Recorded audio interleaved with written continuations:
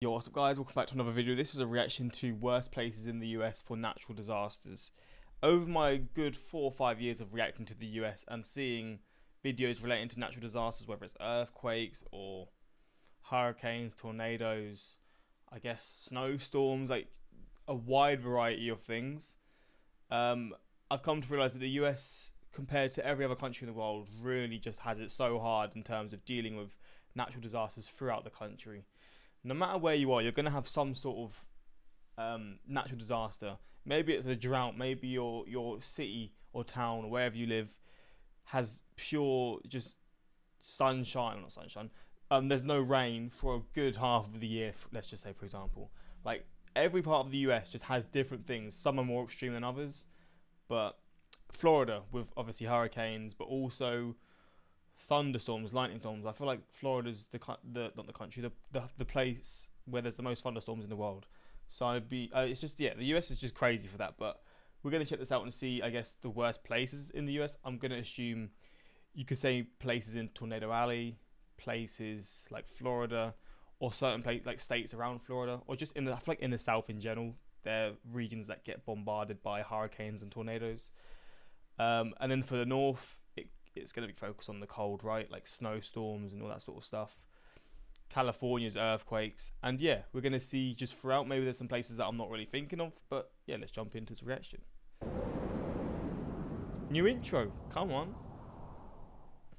Howdy, it's Kyle talking about natural disasters and the worst places in the U.S. for them. There have been many disasters that have happened in the past several years all over the news. We've seen so much damage from different types of events. So here I want to talk about the different types of disasters we have in the U.S. and what are the worst places geographically for them. So hurricanes make the most news in the summer and fall. As I'm recording this, it's been hurricanes that have been making the most news, but it might be wildfires, it might be floods, it might be a tornado outbreak. So I forgot about wildfires. Flipping hell. I want to take a look at just the parts of the country where it's the worst for all of these, and as a result, also which places. I mean, worst case scenario, you've got one of the most powerful volcanoes in the world in the US as well. So every once in a blue moon, that's gonna go crazy, and that's just an additional one. But I feel like that's a very rare case. But it's there, man. It's definitely there. Are the best. And about 3 years ago I posted a video similar to this, so there will be some overlap with that one, but it has been 3 years, so I think it is worth going over some stuff again. But yeah, let's take a look at the worst places in the US for natural disasters. I'm going to talk about hurricanes first. They've been in the news a lot lately, and of all the major multi-billion-dollar type disasters that affect the US, hurricanes are the most common.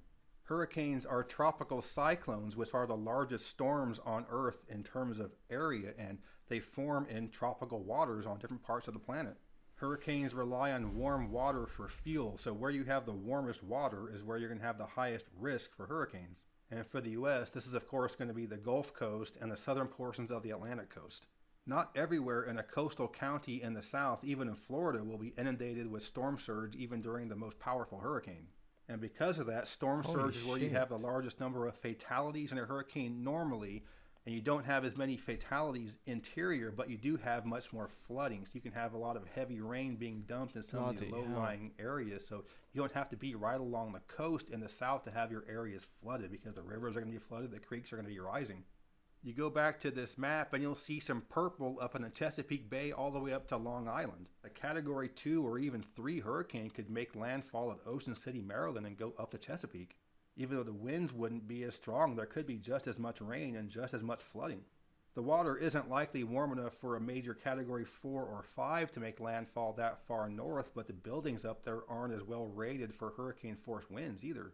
And plus, people in Maryland and Delaware, New Jersey, and New York probably aren't prepared for a hurricane evacuation. So here's a rundown of just how many hurricanes have affected the U.S. since 2000. In the past 24 years, there have been 45. Oh, jeez. Damn, I didn't realize off the coast of Mexico, both sides, east and west, there's loads of hurricanes. 5 hurricanes make landfall in the U.S. I guess thankfully with this one, they go off, and I don't think these ones, I guess based of this from 2000, they don't really hit any islands, to be fair. But then could these lead to like tsunamis within South Asia and stuff? Possibly, or East Asia? Of those I 45, don't know. 18 were Category 1, 9 were Category 2, 9 were Category 3, 7 were Category 4, and 2 were Category 5. And this is just hurricanes. This doesn't count all the tropical storms that can do a ton of damage as well through flooding. And sure, some of these hurricanes didn't really do much damage. Those Category 1s really don't do a whole lot. But there have been 17 hurricanes make landfall in the U.S. Damn, this whole region just gets hit so hard. Bloody that were hell. Category 3 or greater since 2000. To put that in perspective, in the previous 30-year stretch between 1970 and 2000, there were 42 hurricanes. So 45 in the past 24 years and 42 in the previous 30 years. If the frequency of hurricanes remains the same through the rest of this decade, this current 30-year period that we're in will have about 52 hurricanes, whereas the 1970 to 2000 stretch would have had 42. That's a 20% increase in hurricane frequency just in the past 30 years. Of the 45 hurricanes that have made landfall since 2000, 15 have been in Florida, so exactly 1/3, 10 in Louisiana, 8 in North Carolina, 7 in Texas, 2 in Alabama, and 1 in New York. As we saw in 2012 with Hurricane Sandy making landfall at New York, doing a ton of damage in New Jersey as well. This was only a Category 1, but this area isn't as well prepared. This is a Category 1, but it caused this much damage. I remember hearing about Hurricane Sandy. I didn't know that was a Cat 1. Goes to show how important infrastructure really is then. Bloody hell. Prepared for a hurricane at spots in the south. The 45th was Hurricane Maria that made landfall at Puerto Rico as well as other Caribbean islands.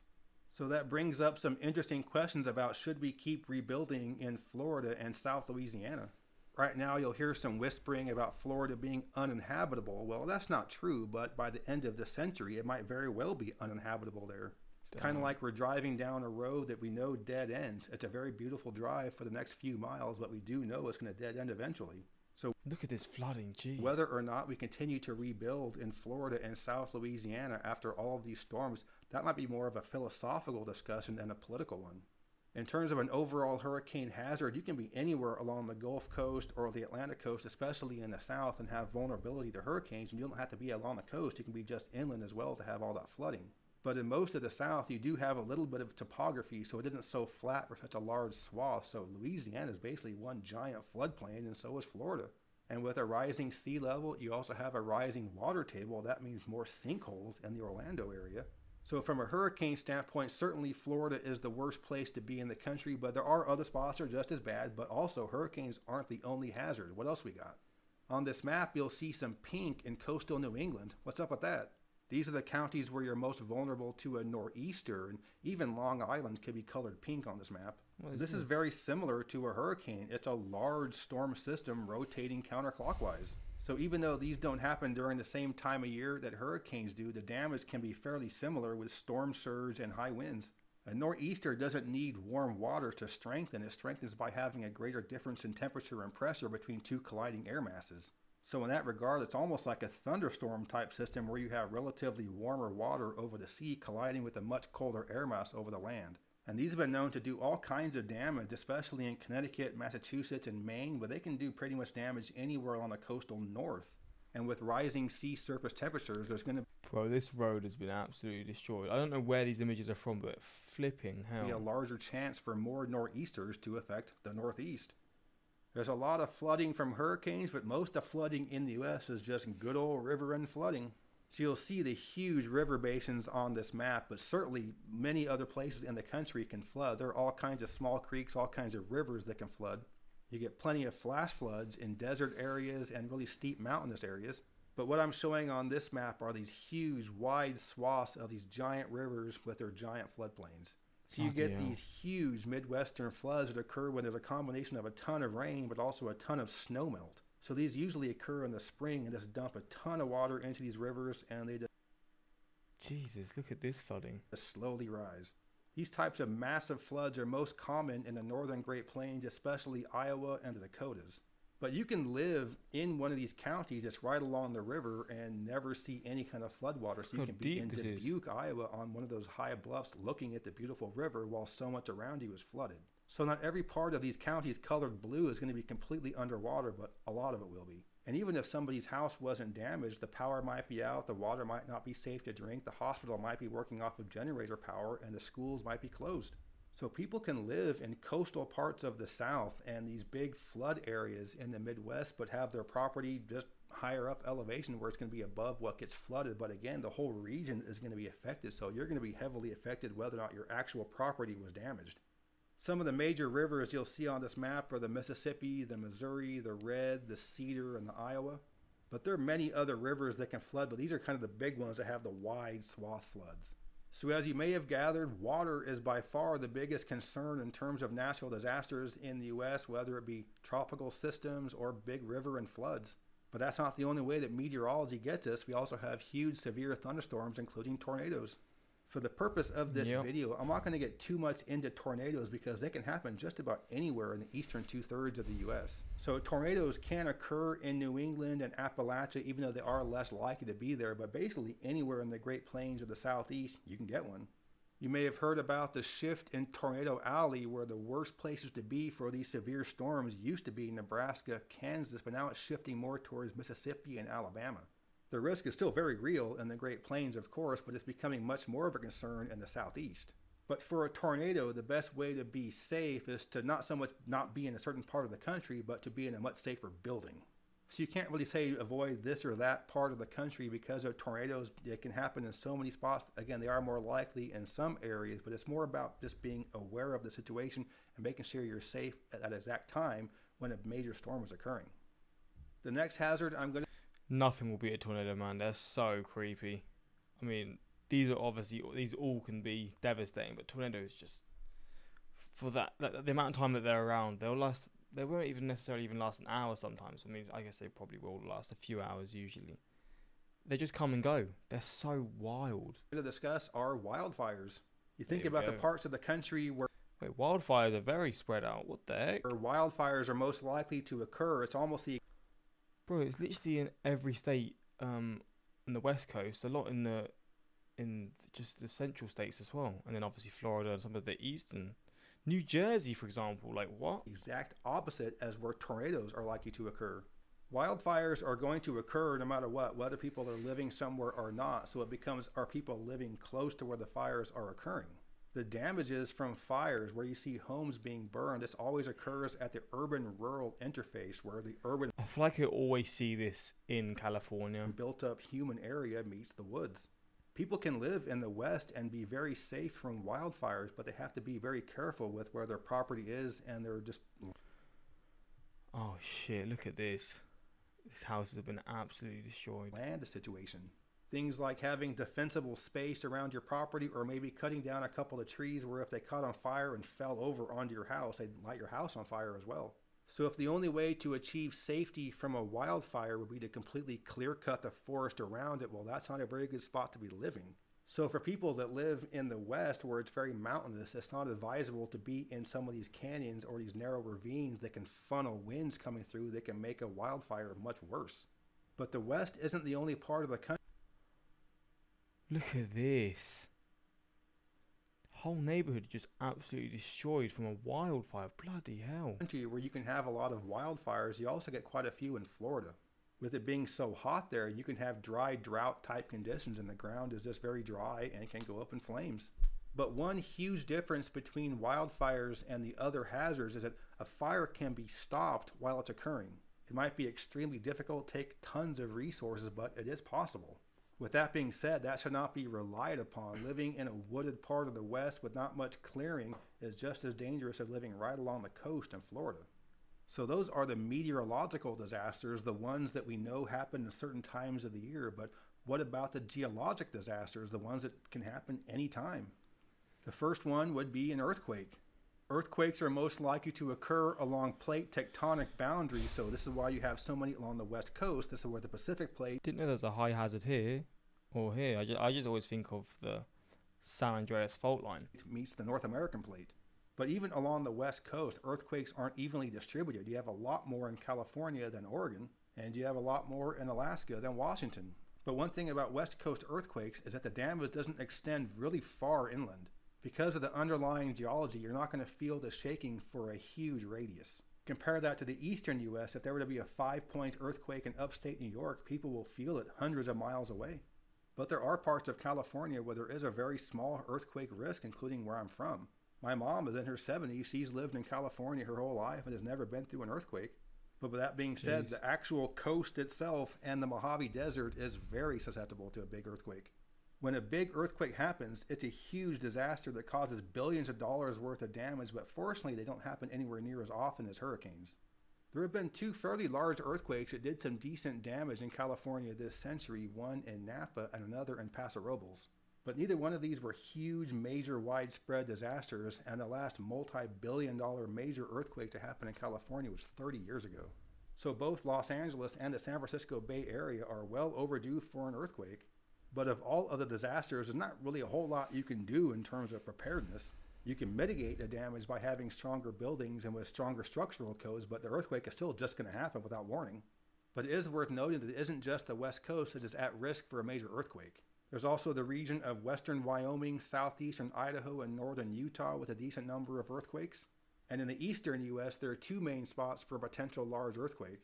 One is the New Madrid area, which is the region surrounding the Missouri Boot Heel just north of Memphis, Tennessee. And the biggest spots for concern for an earthquake along the East Coast would be Charleston, South Carolina. And of course, you can have huge earthquakes in Alaska. The only 9-point earthquakes in recorded US history has been in Alaska. Wow. And also interesting is that the island of Kauai is the only one of the major Hawaiian islands that is not seismically active. And well, Hawaii and seismic activities is a nice segue to the next thing I'm going to talk about. Volcanoes. That's volcanoes. There we go. This is the hazard we hear about the least because they happen by far the least often. There are 2 types of major volcanic eruptions. One is a shield volcano, and this is what you have in Hawaii. On the Big Island, you have Mount Kilauea. Wait, people just sit there and watch the volcano have a shield eruption? I guess these are a lot more safe. As mad as that sounds. I guess the path is always the same. You just know where it's going to go. But even then, fair enough. That's a pretty cool thing to see, though, I'll be honest. I mean, I don't know if I'd want to be this close, but I guess based off what he's going to say and maybe the safety around it, it would be pretty cool to experience. Oh yeah, people can actually go there and just watch this volcano erupt. And even though the eruption can be large and it can spill lava kind of like a flood, it doesn't have anywhere near the explosive type violence that an eruption would have in the Pacific Northwest. And when you get to this part of the country, the Cascade Mountain Range and into Alaska, this is where you have the large composite volcanoes. These are the ones that when they erupt can do a ton of damage. The last major volcanic eruption that did any type of damage in the US was Mount St. Helens in 1980. So it's pushing 50 years since the last major volcanic eruption in the US. Many folks don't think it can happen. However, of all of the disasters, this one is by far the easiest one to pinpoint where they're going to occur. You can have a hurricane in Maine, you can have a hurricane in San Diego, you can have a tornado in Alaska, a wildfire in a swamp, an earthquake in Tennessee, but I guarantee you're not going to have a volcanic eruption in Indiana. So pretty simple here. If you want to be safe from a volcano, don't live near one. And Look at this picture, by the way. Is this real? This is mad. Because of the westerly wind belt that we are in the contiguous U.S., if you are downwind of a volcanic eruption, you will be more affected than you are if you're upwind. But unlike an earthquake, a volcanic eruption isn't just... Bro, Alaska's literally built off volcanoes. I did not know that. I knew there was some because obviously it's a mountainous state, but bloody hell, look at this. Literally all the islands off Alaska are like made of volcanoes or have volcanoes. Going to happen. There will be a warning for it. People will be able to evacuate. So those are the main hazards that can affect the U.S. Put that all together, and what are the worst places in the country in which to live? With water being the biggest concern for disasters, if you're in an area where you're more likely to be affected by hurricanes and flooding, it's going to be worse than places that are affected more by geologic disasters. From a purely natural disaster standpoint, you would have to say that Hawaii is the worst state from a state level. They have earthquakes, volcanoes, fires, floods, tsunamis. I mean, you name it, they have it there. But amongst the 48 contiguous states, the worst one is going to be Florida. And it's not just one individual storm, it's the fact that there are so many of them that happen. Again, there have been 15 hurricanes make landfall in Florida this century. But with that being said, not every part of Florida is equally vulnerable to hurricanes. The northeastern portion of the state is much less likely to be affected than the southwestern portion. Louisiana is almost in the same situation, but it's mainly just the southern half of the state that's like that. But that is where most of the people in the state live. But you also have to be wary of places that are vulnerable to multiple disasters. Again, Charleston, South Carolina is at a high risk for a hurricane, but also at a medium risk for earthquakes. The Boot Heel in Missouri, high risk for flooding, moderate risk for earthquakes. The coastal portions of California, high risk for earthquake, high risk for wildfire. The coastal portions of Texas, high risk for hurricanes, high risk for severe weather. Or say Iowa, high risk of this river flooding, high risk of that river flooding. As a general rule, water causes the most amount of damage in a natural disaster, so the safest places from disasters are going to be the places that have no water. Think about places like the Grand Canyon and the national parks of Utah.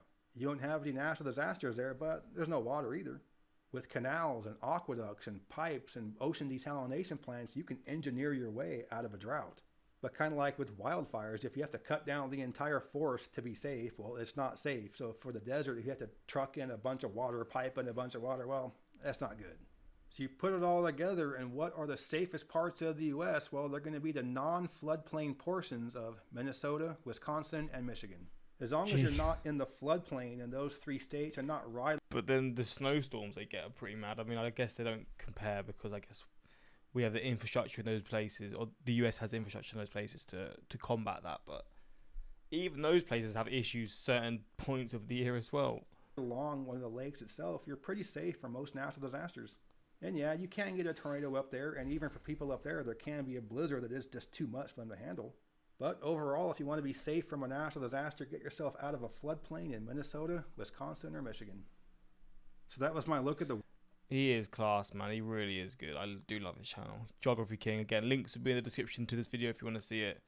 This guy is quality, and I do really enjoy his videos. Michigan might be cold, but we usually don't get severe tornadoes, no hurricanes, no earthquakes, no mudslides. Forgot about mudslides, and not a ton of fires. In terms of natural disasters, we're pretty boring. Wait, so there actually are fires within Michigan as well. God, this makes me so happy for the UK. Just at least, I know our weather's shit, but at least we don't have to deal with all of these things. Like, I'm trying to think of like all the stuff mentioned here. I don't think we deal with any of these. Floods, you do get floods throughout certain parts of the UK. Never as severe as what I've seen in the US in the last few weeks. You do get floods though, but other than that, tornadoes do actually happen here. I just don't think we ever get dangerous ones. They're very small. We get storms and stuff every so often, but yeah, it makes me thankful because this is a lot of stuff to deal with. But it comes at a cost, and that cost is our weather's just very shit. But yeah, hopefully you guys enjoyed this reaction. Let me know your thoughts, and until next time, like, subscribe. Peace.